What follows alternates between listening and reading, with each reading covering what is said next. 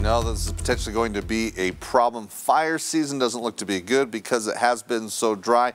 Even though we got helped out with this storm that hit over the past week, again, we're finding conditions dry, even though as we've been getting some of the precipitation, we need a lot more. But as we turn towards the weekend, we're getting a break from the storm. Starting off in St. George, we've got partly cloudy skies. Temperatures in the upper 40s with just a little bit of a wind there. As winds, at least throughout Weber and Davis County, we've been holding on to a wind advisory as we've been looking at overnight some stronger canyon winds.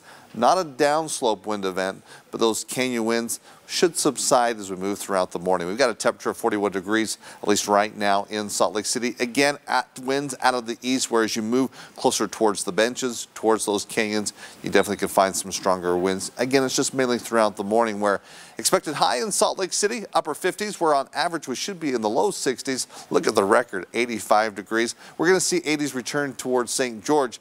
It's going to take a couple days before we get there, but we're definitely on a warming trend. Now, speaking of the storms, looking at the precipitation so far in April, where of course April is a wet month, where we're close to average. As we look so far, we picked up just shy of an inch of precipitation. As we look at the full water year from October up to this point, we're still 70% of normal. To get us out of the drought, as we've been mentioning, we need above normal precipitation. We're not even close to that. But with the showers we've been receiving, kind of helping, you know, allowing the pollen count to be suppressed just a little bit. We're still looking at moderate levels there for cottonwood, the oak trees as well. And as we dry things out, the pollen count becomes a little bit more of an issue. Now, we do have fire weather watches across most of the state.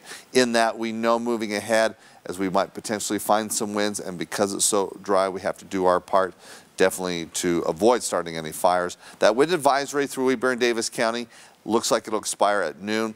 Towards southern Utah, we do have some clouds in place. Residual moisture as the storm does move on. It is providing a chance of maybe seeing some light showers turning towards south central Utah. Throughout the afternoon, across the southern mountains, we definitely could see an isolated shower. That could have impacts in some of the national parks. Bryce Canyon over towards Zion National Park. Wasatch Front, as it is clear, it will remain clear throughout the day as high pressure is building in, drier air tracking in. We see that warming trend throughout the weekend. But as I mentioned, across southern Utah, as we take a look at the computer models, we move into the late afternoon. Again, we could see some showers. Capitol Reef, Fish Lake, towards Zion National Park. Should avoid the Dixie area, as we'll really dry out for tomorrow. No concerns throughout the weekend, as it's going to be clear, sunny, and warming up. But a storm will be lining, at least be approaching as we turn towards Monday. Monday afternoon, at least across northern Utah, there's a chance of maybe seeing a brief shower. Today, though, it's sunny. You're enjoying it. We're getting a break from the storms. Go ahead and wash your car, getting an opportunity to work in your yard if you want to. You got mid to upper 50s for highs, looking to wear, you know, light jacket throughout the day because of these temperatures being below normal, as we'll only be in the 60s in St. George. A few clouds throughout the afternoon. Sunday, though, Monday, Tuesday, it's sunny and clear, and keeping the rain away as temperatures do climb into the low 80s Monday and Tuesday. And looking towards 80s next weekend. Northern Utah, 50s to 60s, and we hold on to the 60s. Slight chance of that shower late Monday.